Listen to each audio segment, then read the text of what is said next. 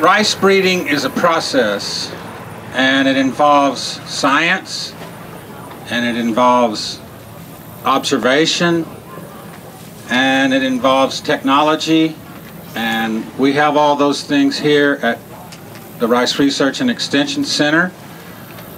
The process starts with actually evaluation of germplasm.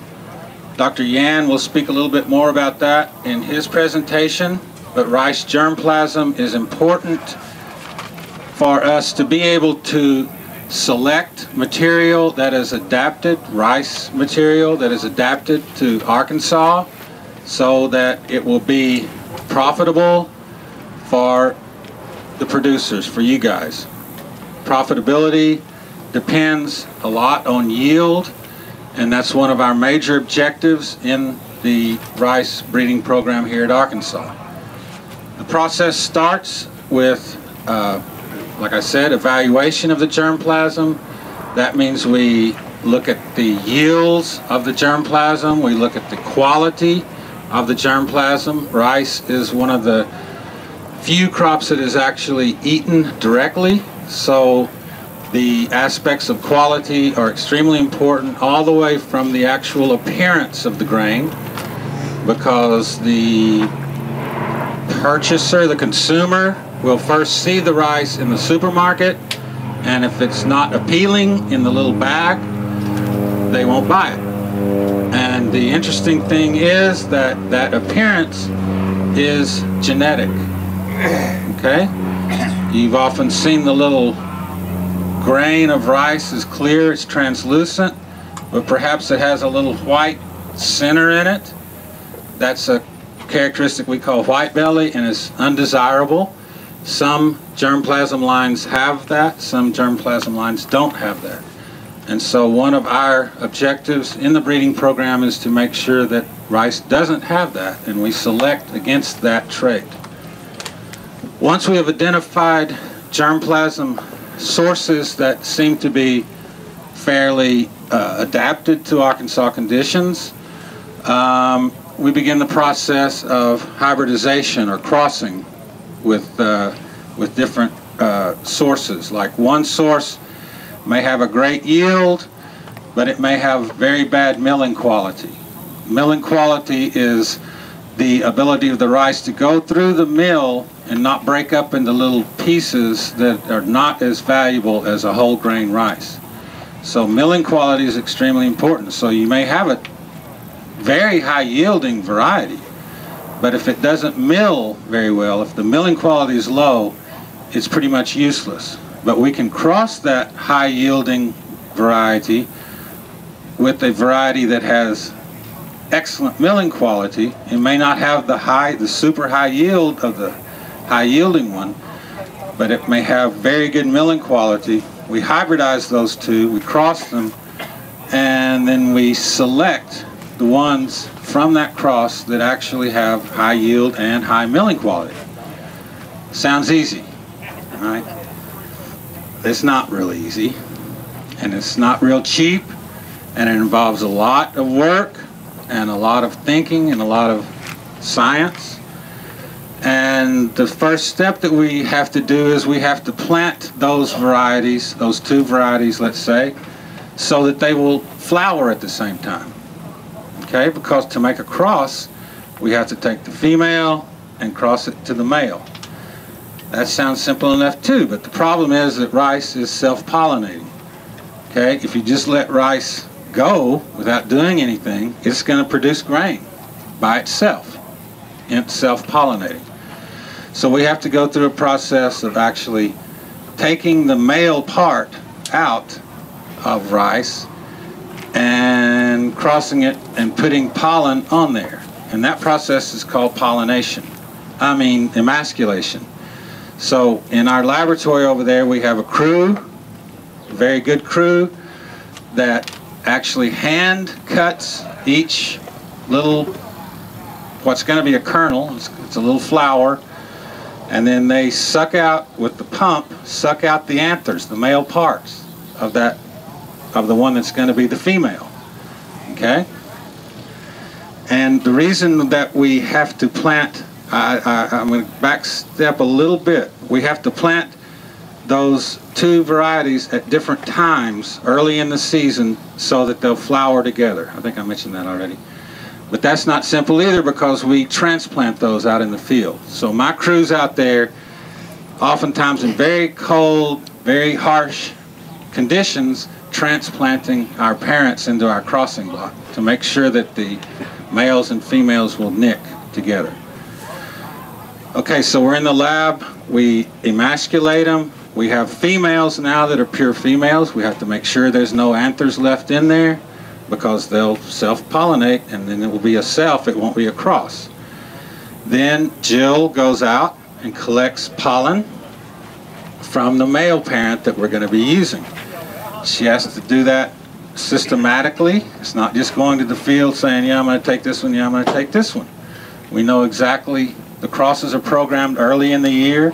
She knows exactly which ones are going to be done. She knows that this day maybe this one's ready, this one's not. So it's a complex system of combining females with males. So she actually gets the pollen, puts the pollen on the emasculated or the male or the female plants, and if we're lucky, if it's a good day, if this, if it's not raining like it has been this year all the time, she gets good pollen and we get a cross. And if you look in the greenhouse, if you happen to be walking by the greenhouse right directly behind us, the larger one, if you look in that greenhouse, you can see a lot of plants that have little glycine bags on them, little bags, and those are the ones that have actually been crossed. And this year we have done a wonderful job with a historically high number of crosses successfully done. Thank you, Jill. And so therefore we have the cross made. Then we go into the phase of selection and evaluation of the material.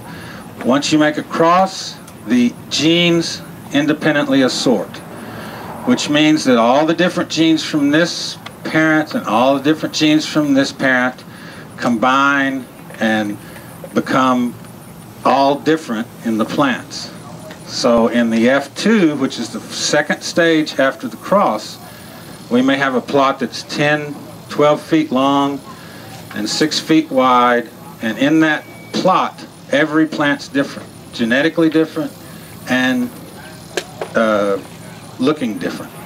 And so we have to go into that plot and hand pick the ones that look best to us, the ones that have the best grain types, the one that is long grain if it's a long grain cross, medium grain if it's a medium grain cross. We hand pick those, hand select them, and hand harvest those. And in our process of breeding, which is pure line breeding, it takes us 4 or 5 years to get to a point where rice actually looks like this, and it's not just a bunch of separate plants. Now we have certain things that we do to shorten that amount of time, because number one, here in Arkansas, because we have winter time, we can only plant one time a year. All right? So if we just did it normally, it would take us 5 years for this process. However, we rent land in Puerto Rico, which isn't cheap also, and so we're able to send our material down there in the F3 generation, in the third generation of this segregation period and evaluation period. So in Puerto Rico, we plant them in September, and we're able to harvest them in December or January. So we gain a year. Sometimes, if we're lucky, we can harvest them immediately in Puerto Rico, plant them again in Puerto Rico, and get 2 generations. 2 generations. So we save another year by using the Puerto Rico nursery. And I call this the evaluation and selection phase. The selection phase means that we have to be able to start looking for traits that are going to be acceptable to you guys, to the farmers here in Arkansas. One of those traits is disease resistance, blast disease resistance, for example. We don't really get a lot of good uniform blast disease here in Stuttgart, and that's good. But It's good for the farmers, but it's not so good for us, because we want to be able to see the ones that are actually going to get the disease. So, and we can't do it here. We take some of our lines and take them to the pine tree station up near Colt, and we get a little bit better pressure, disease pressure for blast. That helps us some. Another method we use is molecular aided selection. We have a lab here.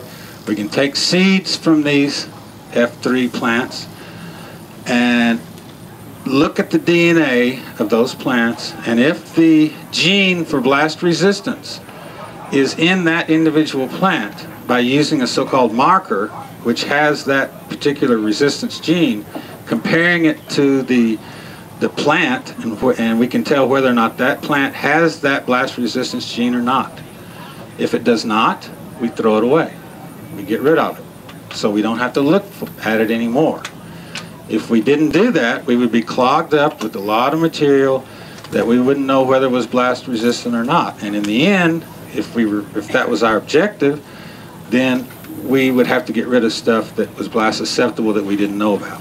So by using Puerto Rico nursery and molecular aided selection, we're able to more efficiently progress through this evaluation and selection process in the early generation of rice breeding. So instead of 5 years, we may be able to cut it down to about 3 years. After we get something that's kind of, after those 5 years, 3 to 5 years, we get something that looks sort of like this. Then we put them in yield trials. The yield trials are the time when our observations are confirmed, because we, in our early selection process, we're looking to see that these plants, that one looks good, I think that one's going to yield good, that one looks good, I think that's going to yield good. We throw away a lot of stuff based on our observations. So then, in this particular time, we confirm our observations. And some of them are not going to be right.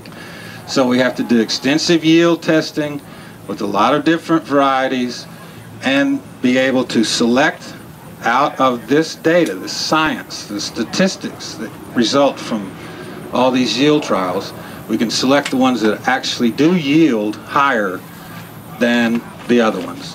So that process also cuts down the number from, well, for example, this year we have over 960 F2 populations. And hopefully in 7 years we'll get one variety out of that, 1 or 2 or 3. So this whole process of selection, evaluation, yield testing results in what we hope will be varieties that are acceptable to the farmers, not only acceptable but profitable and just good for the farmers, the producers, the consumers of that rice, and for the state of Arkansas.